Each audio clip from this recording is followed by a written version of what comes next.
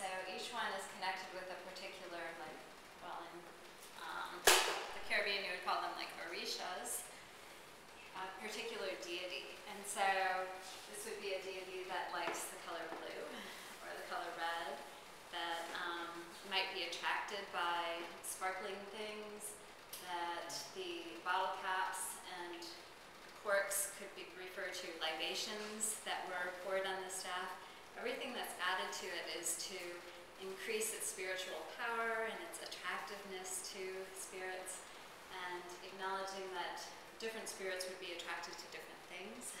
These are all objects that Brian has collected. He's an incredible collector from a very early age.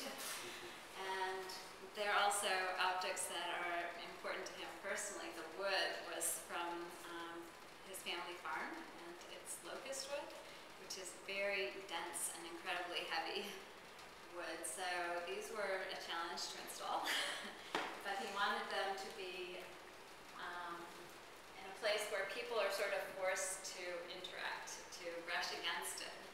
We were a little concerned about putting up a please touch sign. We didn't want too much touching, but at the same time, he wanted people to be able to, like, you know, ring the bells, or to, like, look at the shells that are held in this one. So this might be like a deity associated with water. There's another beautiful one with different types of shells. So they all have a really fascinating texture, and the whole theme of materiality, I think, really comes to life with Brian's work. They've been an inspiration for all of the workshops that they've held here. Right, children especially love that you can go to Michael's and get crafts materials and create a real work of art like this. I'm not sure which deity is, you know, attracted to ladybugs, but I'm sure there is one.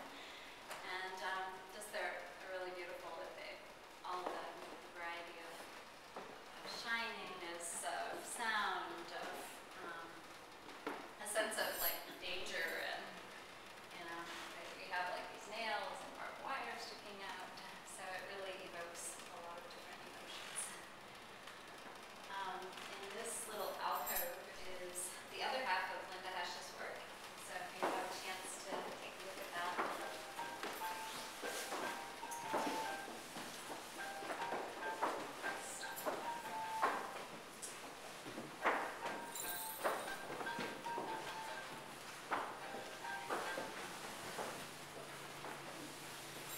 So these clipboards, you can tell, like, kind of when Linda started the project. You see a lot of for Obamas, against Palins. I thought it was the perfect Washington project that it uses polling, because Washingtonians love to, you know, give their opinion. So this is kind of documentation, and it just gives an idea for when the project isn't actually in action, of what it's about and what it looks like, the history of the project. So it's interesting if you have time to, like, look at some of the slideshow and see some of the images. Imagine how interactive There's a can. she's going to interact. You can see her eyes. Right, she likes this case. Loves that. That was great. That was really great. It's like, if she could talk, this is my favorite. Great.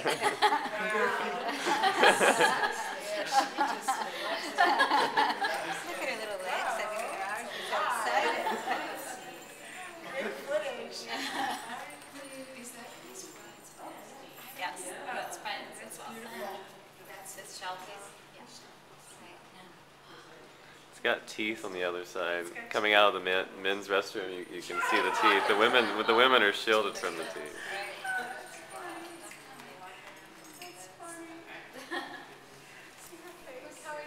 So excited. Second eyes just got so wide.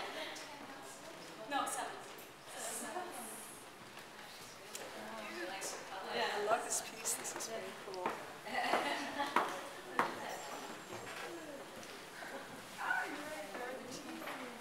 That's beautiful.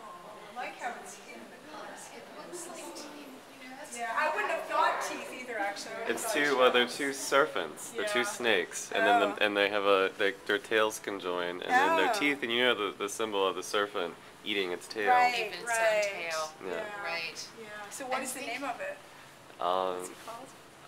I think I titled it like I could eat my tail forever. That's good. I was thinking of It's a Mobius strip of tail eating. That's funny. My husband saves all of my kids' teeth. Oh. 3 sons, and he's got this Really? drawer of teeth, which There's a he's future not, project. he doesn't have a right side brain so much. So but I look at this and think, hey, Not a bad idea. those teeth. Actually, it's so funny. It never occurred to me to Said say it was teeth. the teeth. No, the teeth. Robin's teeth. I never said if I give them back to him, and then they disappear. This is her authority against. Obviously, by using the barbed wire as the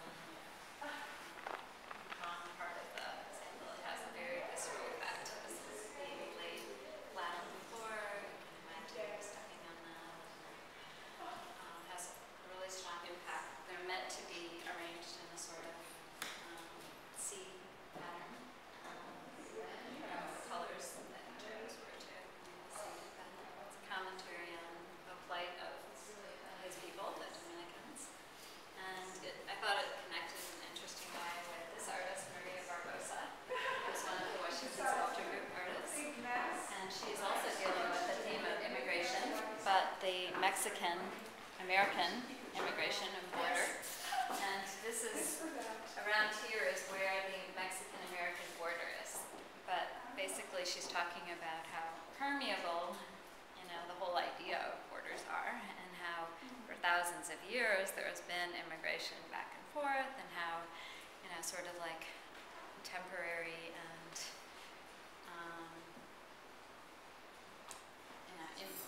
sort of arbitrary a political border is. She used a she creates a sort of topographical feeling with this fabric, but it's based on an aerial photograph that she took herself from an airplane. And then the